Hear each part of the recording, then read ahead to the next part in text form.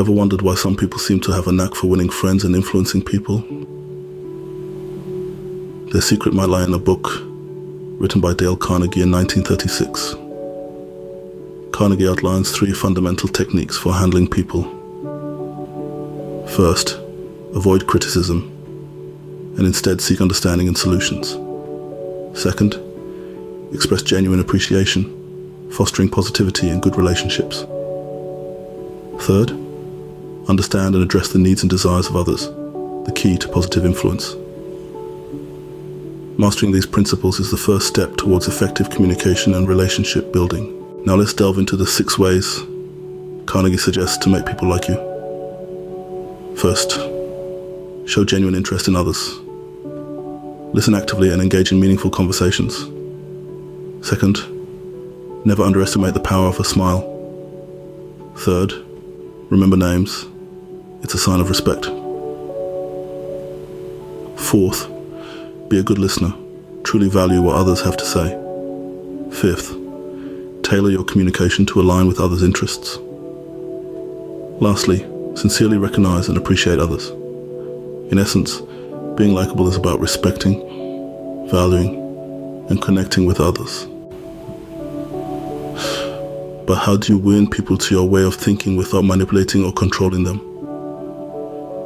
It's about using 12 principles that emphasize understanding, not arguing. Respect their opinions. Never bluntly say, "You're wrong." If you make a mistake, own it quickly. Start conversations amicably. Encourage agreement early on to build momentum. And let them talk. People love expressing themselves.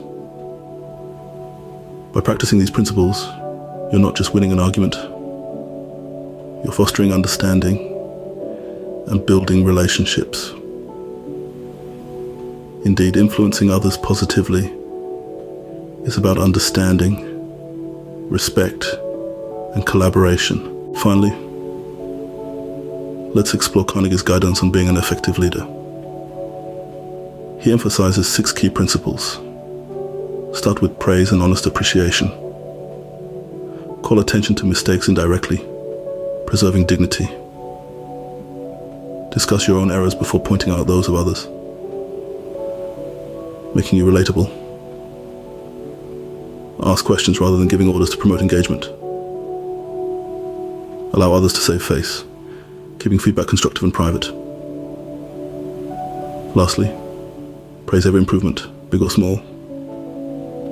As Carnegie suggests, leadership is not about authority, but about fostering a positive and collaborative environment.